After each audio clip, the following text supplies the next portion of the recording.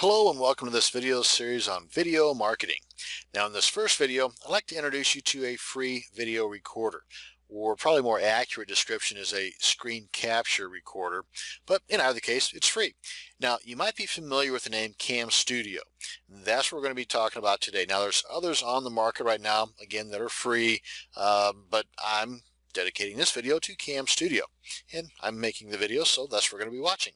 And it's pretty popular too. I mean, it's been around for a while and it's got a lot of bells and whistles. Well, let's go ahead and take a look at it real quick. Now, right here is camstudio.org. That's the address where we're at now. This one here is version 2.0, I believe, which came out in about early 2000-ish, 2003, something like that. But what we're going to be using this video on is 2.5, and that's right here. And just click here, and that brings us to the official blog. Actually, I've already got that window open right here. And again, this is the official blog. I mean, there's a lot of good information here. What we're going to be doing here is going here, and this is where we will be downloading the zip file that contains our 2.5 version.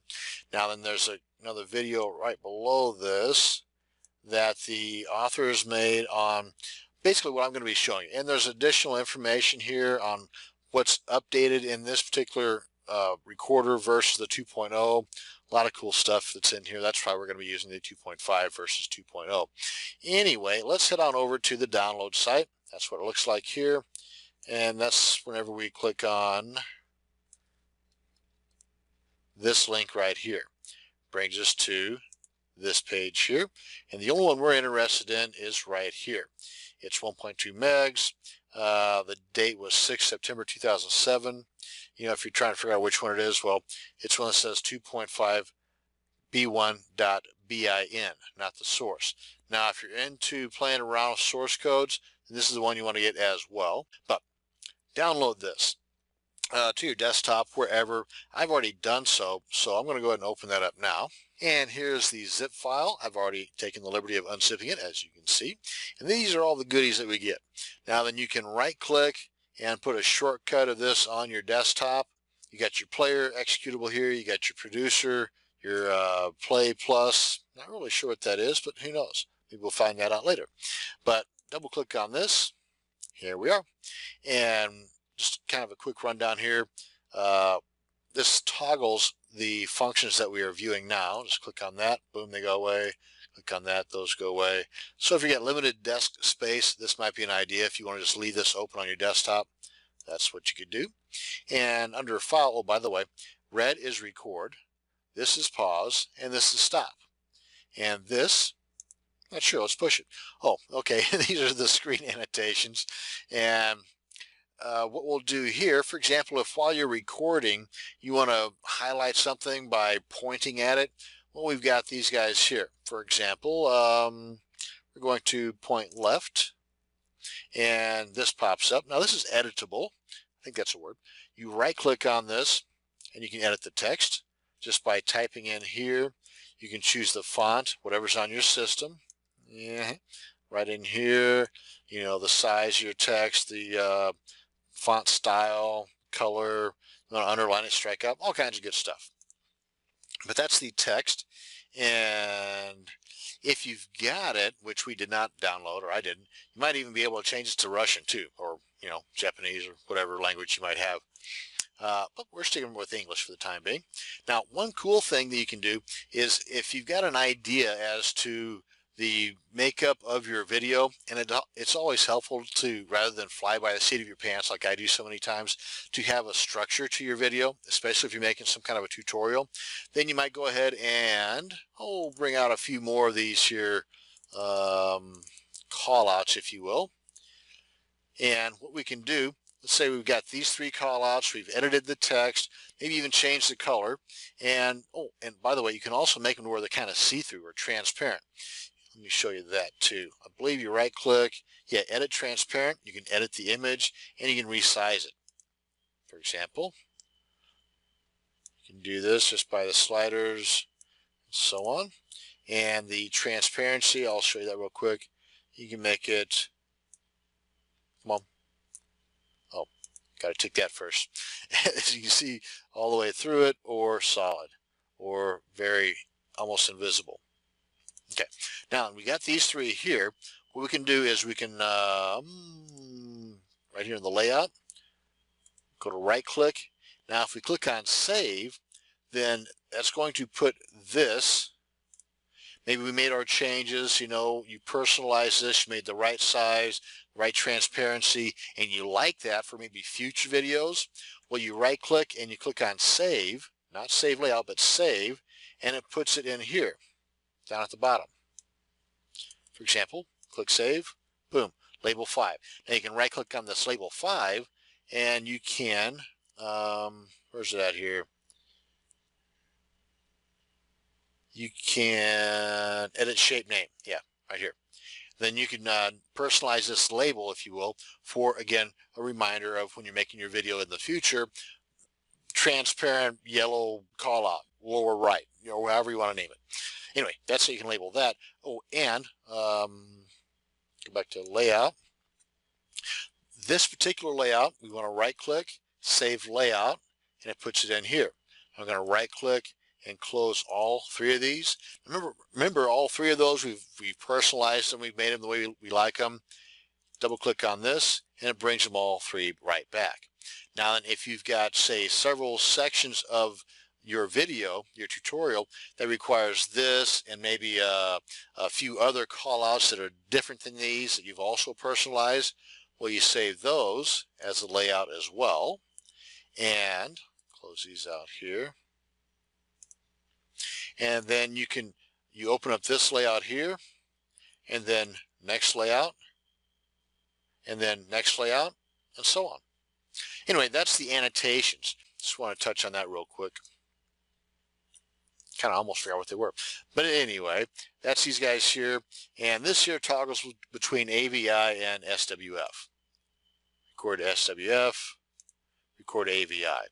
Now, SWF is kind of the thing that's ready to go on your website. AVI is a little bit bigger in file size, and it's also the, if you want to look at it like that, it's the source code for the file. It's one that can be altered or changed. You know, like if you're going to be doing some branding of sorts and you want to add a title clip, well, this is what you'd be doing with that. Anyway, okay, so then we've got your file, record, stop, pause, or exit. Got your region where you can, you know, what part of the screen you're going to be recording on. Region here is where you will determine that section. Let me go ahead and show you that. See the little pointer thingy here? You just hold your left mouse button down and mark a section, let go, and it's recording. You can see the little blinky things here. That's the recording area inside of there. Now to stop that, you've got a couple of ways. You can either click this, which is what I'm going to do, and then it asks you where do you want to save it and how do you name it. You can see here it's automatically defaulted it to AVI versus the SWF. I'm not going to save it, but under region we can also do fixed region, and you can label the screen height and all that kind of stuff. By the way, 320 by 240 is the typical, or 640 by 480 is the typical measurements for YouTube, for your information. We'll go into that in a later video in this series too. And then of course the window, whatever window you are in, and then full screen, pretty self-explanatory. Options, we're only going to touch on a couple of these here, but the main ones are video options and audio options. Video options is where you can determine what format, or not so much format, but what settings you will be needing or using to get the best output, to get the best quality video for your particular needs. Now, unfortunately, there's only about a bazillion of them out there, depending upon what codec you use, and you can get a lot of these for free. Some of these are pretty pricey. Some of them, you know, come with this particular program. And there was one in there on the page. Let me see if I can find it again. Back here on the original camstudio.org. Now again, this is for 2.0, but there's a lossless codec down here, right here. If you want to just mess with the 2.0 first, get your feet wet, then here's your download here, and go ahead and get this studio, our Cam Studio codec. It's the lossless codec. Anyway, it's pretty good for the Cam Studio stuff. But here's that lossless codec I was just talking about, the DivX 6. This is the latest one as of the making of this video. This one's pretty good too. This one's pretty good. But usually the one that comes with this out of the box is the Microsoft Video 1. Best for Microsoft Video 1, yeah, for me anyway, is to have this cat here right at about 80, the slider bar here. You see the number here. Put that at about 80. Thereabouts. And then the keyframes, or I'm sorry, the set keyframes every however many frames, we're going to go with 150. And the capture frames every 66 milliseconds. And then the playback rate, we're going to stick that at 15 frames per second. And of course, if you don't want to mess with any of this, then you might want to just try the auto adjust and don't worry about a thing. Everything will work out great. Pick whatever codec you want, auto adjust, bada bing, bada boom, it'll do it. I've found that, however, it doesn't always work that way. So I try to just do the stuff manually. You know, I can blame myself then if things don't work out right. But that's just me. Okay, another one while I've got you here and I have your undivided attention. We're going to do the XVID MPEG-4 codec. This is also a good one. And what we're going to do here, pretty simple, just go to configure. Don't worry about any of those other things. Make sure that this is set, and you've got these drop down arrows here. Make this is set for the L5. Okay. And this one's set for the single pass, the encoding type. And then this is set for 4.00. I'm not really sure about the mores or the calculating. Just slide this here, or you can just type in 4.00. Make sure it looks like that, and all will be right with the world as far as using the XVID MPEG-4 codec. And one more, the one that I like the best actually that I use on most all of mine, is the DivX. Again, this is the latest one, the 6.8.3. And we want to, on this one, I want to go to 60 on the slider bar here. And then this one, we're going to go with 30. And this one, we're going to go with 50. And this one, we're going to go with 20. And of course, I have all these numbers committed to memory. I'm not reading anything off. And then we want to click on OK. Oh, one other thing too. Let's go back here. Video options. On this one here under configure, one thing I want to make sure that we've got done right is the one pass. The only thing on all these here to mess with, one pass, 256 kbps. Everything else, leave it alone, unless of course you want to buy the pro version. The one that I'm showing here is the free version. Anyway, that's pretty much it on those. And under what else we got? Options, cursor options. Basically, you know, pretty self-explanatory. You can highlight the cursor, put this guy in there. You can adjust the size of it. You can have circles or squares or ellipses. You can even change the color if you want. Okay, that's too foo-foo for me. And we got green. Oh, what else we got here? Or you can even just hide the cursor too. And you got your custom cursor where you can go in here and find one.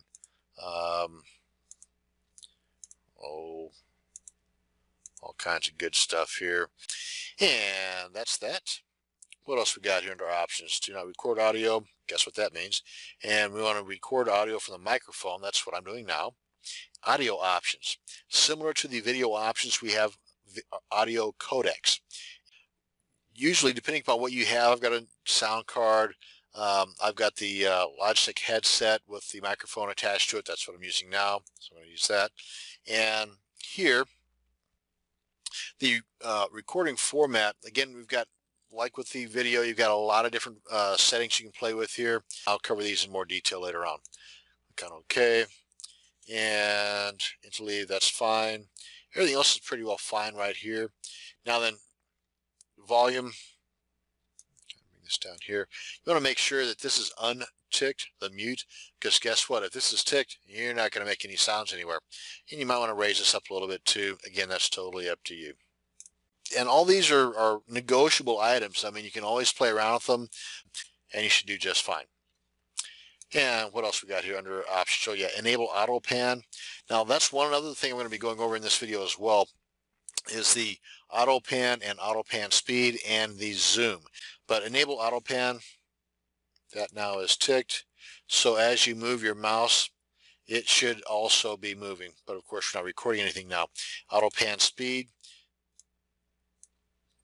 usually about 80 or 70 or so is about right. Again, that's something that can be played around with. But if it's not ticked, then, you know, it's not going to matter how fast you got to set it. So tick this, play with it. If you don't like it, then undo it. Program options. One thing that I would mess with on here, really I wouldn't mess with any of them except for these two. Make sure these two are ticked. Save settings on exit. Otherwise, you're going to go through all of this each and every time. Capture translucent layer. Whatever that means, we're not positive, but I'd leave it checked. Play AVI files when recording stops, or do not. I'd leave it where it is, really. Just, you know, as it is. Let me see here. That's fine. User specified directory. I would go with this one here. That way, unless you know exactly where your temporary directory is, I would just go with here and choose, put a folder on the desktop, which I've kind of done, and that's called my throwaway stuff, Cam Studio Tester. Now then, every time we finish the recording here, it's automatically going to go right there on my desktop, throwaway folder, Cam Studio Tester. And record to flash options, if you wish, check those out. Again, items to be played around with, folks. Keyboard shortcuts. These are pretty cool. And just as it says, these are ways to shortcut. You don't have to hit the play or the record. Do your F10, F9, whatever, F11, and you can adjust these to your heart's desire. And these are on the layouts too, on the annotations I was showing you earlier. The record pause key.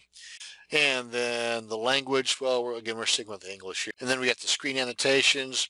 And then under effects, we've got annotation. We got some watermarks. These are some of the items that we were not able to, that we did not have, that we did not have on the 2.0 version, but we do have here. Again, a watermark is something that you just add at the at some point on your video that identifies it as probably yours. A caption, again, similar to a watermark, although a caption is something that is on a section or a portion of your video pointing something out, kind of like those annotations. Whereas a watermark is typically something that's kind of in the bottom corner here with your URL or your domain name that is somewhat transparent but still can be seen, but it's on throughout the entire video. At least that's the way I look at the watermark. And the timestamp, yeah, again, maybe put that on there if you're going to do that in an area of your video that's not in the way, so it's not messing things up. What do we got here under options? Oh, okay, under options, this is where we go to set up our timestamp, our caption, and the watermark. And under the watermark, you should already have an image created. Like if you got your URL, you can make one in Paint, or if you got Photoshop, but anyway, under options, you can choose where on your screen you want it to show. I would go with bottom corner, bottom left, bottom right. And caption, again, you've got the ability here to change the font, the color, the background color, and the location on your screen. And the timestamp, again, same thing, font, text, and the colors and the background color and the location on the screen where you want your timestamp to be. And that's pretty much it, folks. And this here is basically just this here. Same as the toggle view here. And then the help, well, that's pretty self-explanatory too. And just click on the About, gives you the version. And that's the case with any software. You click on Help, About, and it'll give you the version. There, a little added extra for you. But that's pretty much the Cam Studio. One thing I wanted to point out real quick too is the magnifying. We touched on the auto pan and how we enabled that. But the magnifying, there is no such thing as the zoom for Cam Studio just yet, but there is a third-party software that will work while you are recording, and that is called magnifying glass. And there's and this here's the URL for it under workerscollection.com. Let me just go there and see what we got. I think that's good enough. Correct. So if we do just workerscollection.com, then it will bring us to this page. Okay, and then you can go over here and do the magnifying glass free. And once you've downloaded that, what that does is it allows you to, well, let me just show you real quick because I've already downloaded it.